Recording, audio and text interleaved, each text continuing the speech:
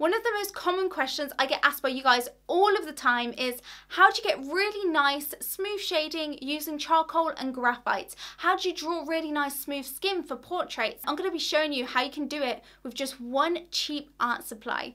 So anyway guys, let's get into it. We're going to be using brushes to blend our charcoal and graphite, and the main two types of brushes that I like to use are round brushes and filbert brushes. And you don't have to use really expensive brushes at all, just cheap paint brushes will do. And another thing that you can use is actually makeup brushes. So makeup brushes, especially like the powder ones, are quite fluffy, and so they work really well to blend some of the charcoal or graphite powder onto your drawing. The first thing that we need to do is make our charcoal and graphite powder, and to do this I use a soft charcoal block, and I'm going to be showing you this with charcoal today. And I just rub it on a scrap piece of paper, and as you can see you've got lots of loose charcoal which you can then put your brush into. Here I am using the filbert brush, and the more charcoal powder you get onto your brush, the darker your shading is going to be. And as you can see, the more and more I shade with this brush, the lighter it's getting, so you really can get a large range of values with this brush.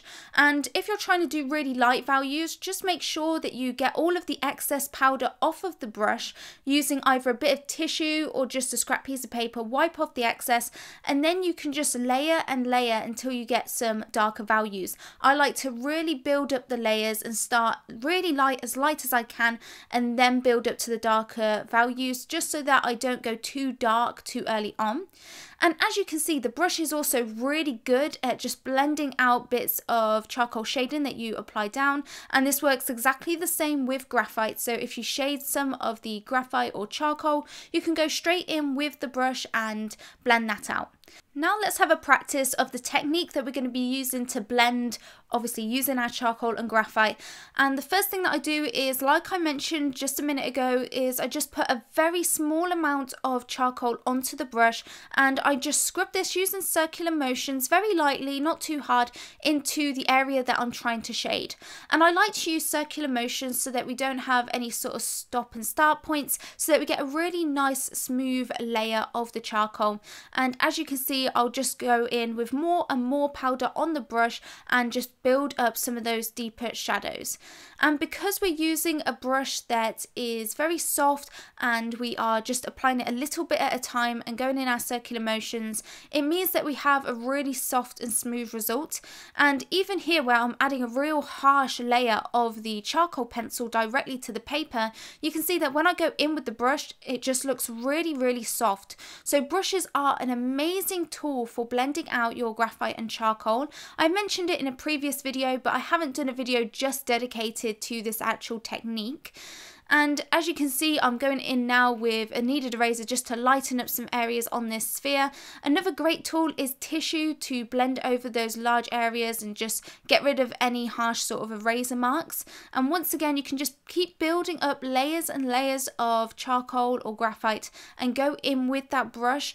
And the biggest tip I have is to work in layers. Don't try and go in really dark straight away.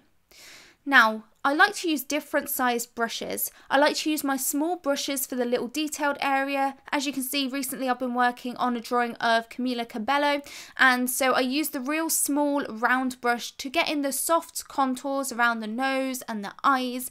And once again, I'm just using that loose powder from my scrap piece of paper. I just keep pulling up bits and bits of that powder onto the brush, and I use the fluffy brushes for the areas that I don't want to be as harsh or dramatic. The filbert brush is going to give you a much harsher look, whereas the fluffy brushes will give you more of a diffused, soft shaded look. And you can just see the skin looks really soft using this technique. I have been using this technique quite a lot. I really like it. And if you guys do want to see more videos on me using this technique for skin in a portrait, then I can do a video on that. In particular, I loved using this technique for the hair of this portrait. So as you can see, I got in all of the base sort of shadows with my charcoal pencil, and I've not got anything else on this brush apart from the charcoal that I used on the hair, and I'm just smearing and blending this around to fill in all of the white areas for the rest of the hair. And it just creates such a nice tonal value on the whole of the hair, and it just is really good at filling in all of the white grain of the paper. And that's another another reason I love using the brush technique, is because it is a really quick and easy way to fill in all of the white grain of the paper and get a tone value across the whole area, and it's a really smooth value that looks even across the whole section.